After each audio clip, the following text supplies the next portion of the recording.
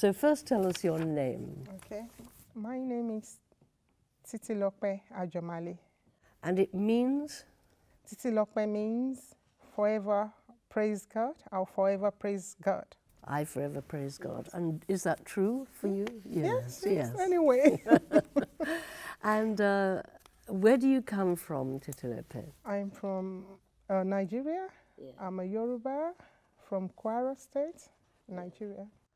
And how old are you? I am 44. 44. Yeah. Can you tell us something about whether it was a city or a village you grew up in, probably a city, and something about your home and your family? Well, it's a village, I mean a city sort of. It's a city sort of, not so big, but it's a city kind of. Town?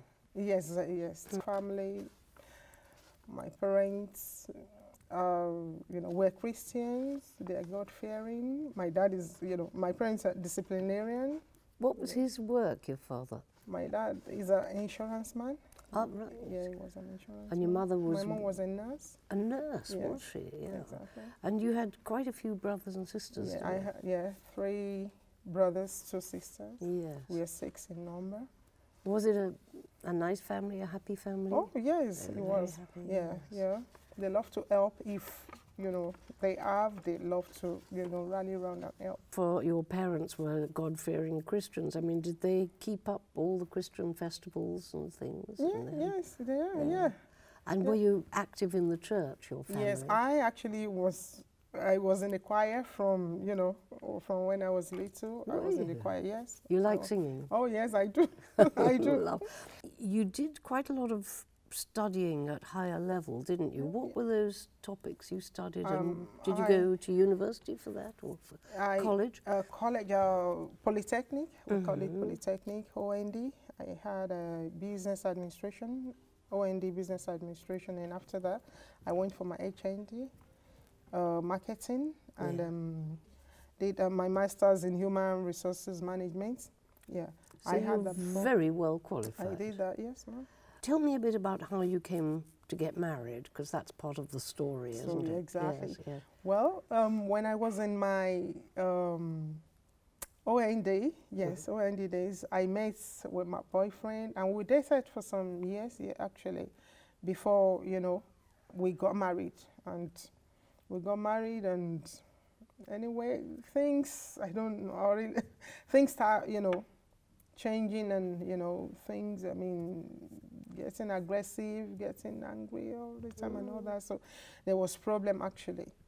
So I think you told me that you first came over, not forever, but you came for a while. Yes. Can you tell me a bit about that? Where you came, what you did, why you came? Yeah. Actually, that was when we got married in 2002, so 2000 and, we separated, so 2005, I came here, because he left for South Africa, so I came here because I was really, really down then, a lot of things happened, so I came here. So I spent that was about 2 years or so. So I went back in 2007, yeah, that was when I went back. And during the time you were here, 2005 to 7 or something, what did you do? I was with my uncle. Yeah. I helped him and other, their other friends. I pick up the children from school. I do like school runs for them. And did you feel that you would like to stay in England, or were you wanting to go home again? Oh no, yeah, sure. I would like to stay in England. Really? But what took you back? Was that your husband calling you or something? What happened? Why did you go back at that point? What he actually told me when I got there was that those people, they were working together, I think they were Christians, so they were like, oh, you don't have to divorce your wife, you need to, sort things out. So I got to know that it was through, those people that spoke to him. So he said, okay, we need to work things out and all that. So that was why I said, oh, I don't want to get divorced as well. So let's say that was why I went back. Did you decide to leave? Yeah, why I decided to leave was, it became aggressive again. A series of beating and, a lot of, derogative, talk words, saying things to me that, oh, you're barren, you can never have a child, you're this and that. You felt you were in danger because he was beating you. Mainly beating. And attacking you. Exactly. And accusing you of being barren and so on. Exactly. And so you left. Was it difficult to leave or not? It was difficult. Honestly, it was difficult. Did somebody welcome you when you came? Yeah, I spoke with the lady, like she's a friend too. I actually asked her, and she said, oh, no problem, you can come and all that. So that was where I put up when I came in. I now moved to the lady I'm staying with now. She's a family friend as well. From Nigeria? Yeah. And she's in West Thamesmead, is Thamesmead, that? yes. And so you settled there for a while? Yes, ma'am. And what's it like there? I mean, do you know neighbours there, or do you know anybody in the community? Or? No, I see neighbours, I greet, hello, hello. I see neighbours around here. Yeah. Just say hello. There weren't really any language barriers when you came, were there, because you speak English? Okay, no, there weren't. That wasn't a problem. Did you feel you had to adapt a lot to be part of this society here in England? Did you have to change things in any way, like what you ate or what you wore or what you did? Not really. No. And the society you're in at the moment with your friend and in this area, is it mostly Nigerian people you see? Yes, yes, mostly Nigeria in that part, yes. Yeah. I mean, if something went wrong here, who would you turn to for help? Yeah, my uncle. Yeah. He's still here? Yes, he's still here. He lives in Gravesend, yeah. And he's committed to help you? Yes. Yes. Is there something or somebody that you miss very much from your home country?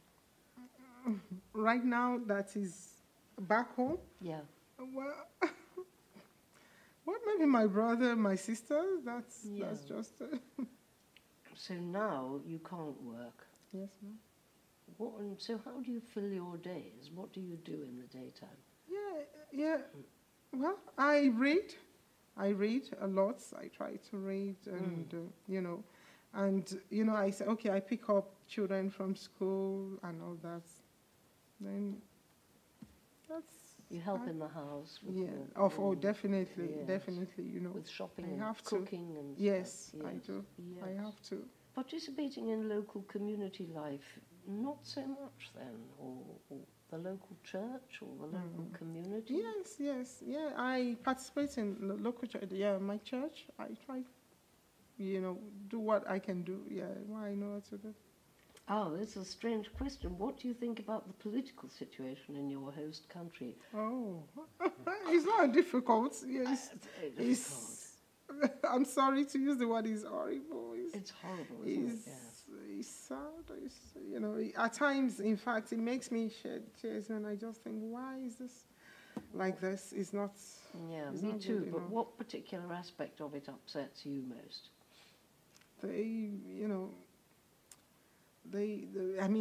Our leaders, cannot, do the right thing. I mean, we have the resources, but they're making us feel as if,